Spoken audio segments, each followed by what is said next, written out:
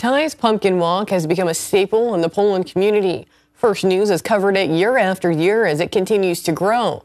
The fun family Halloween display raises money for a good cause, but this year it's missing. I spoke with creator Tyler Haynes, who explains why.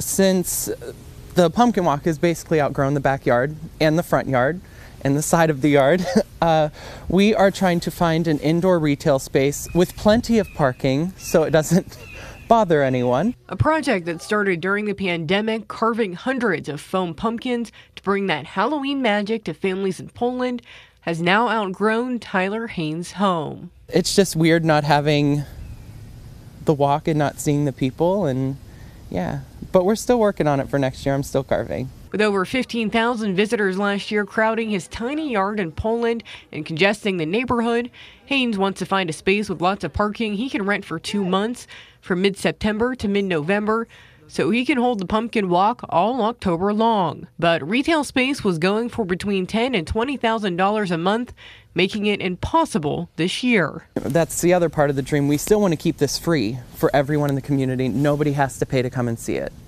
And then everything that we get through donations can go directly to a local organization and build up our community. Haynes loves the community support, and he still wants to find a space. He says it's the only thing that's kept him bringing back the pumpkin walk year after year. The fact that we raised almost $12,000 last year for Squeaky Wheel Theater Company and their special needs program, it made everything worth it. It's a blast.